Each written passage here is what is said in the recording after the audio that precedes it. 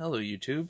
Today on Vintage Kit Reviews I have a bit of a treat. This is a kit that I had been looking for a very long time, and finding it for a relatively decent price is getting to be very difficult. This is the 1/25th scale John Deere Moldboard Plow. This was kit number 8012 and was number 12 in a series. So, taking a look around the box here, have kit number there on the side. Again, this is in 1/25th scale. And then kind of goes through the different things that it has. So the hitch steering link actually is operational. Like that. So, let's crack this box open and take a look here. So, it's going to seem like a very basic kit. They actually released two different ones. They released this one as well as one for Massey Ferguson.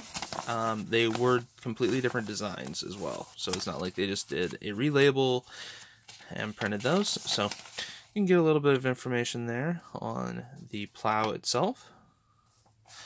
A nice picture of the completed model. And then go into the instructions. So we start by assembling the plows. Make 6 of those, making the heat stowage, making the tire units, and then starting the construction of the wheel assemblies. Coming in, there we go, creating the actual main board pieces here. Like I said, very simplistic in its design. There's not a lot of parts. Only like 70 is what it said on the box. So very limited in its part count. But again, it's a very rare kit. These are not,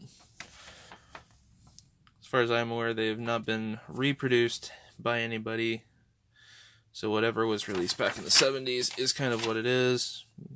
So kind of follow process through, and then final cutting, or the cutting guide for the vinyl hose. So, like I said, pretty straightforward. Have a thing here for basically warranty information. So, there's that. Very small decal sheet, only a couple of decals of John Deere, the number for the plow, John Deere symbol, and then the caution shield. Going into the kit, I'm going to go ahead and leave these sealed again, just due to the fact I don't want to lose any parts, but the tires are here, as you can see, and are molded in 2 pieces. So there's the one half, here's the other half down here. We have the main plow blades themselves, very nicely molded.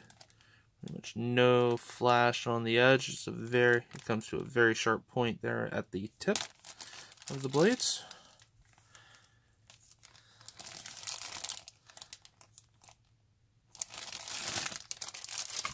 Have the wheel backs here in what's supposed to be a John Deere yellow.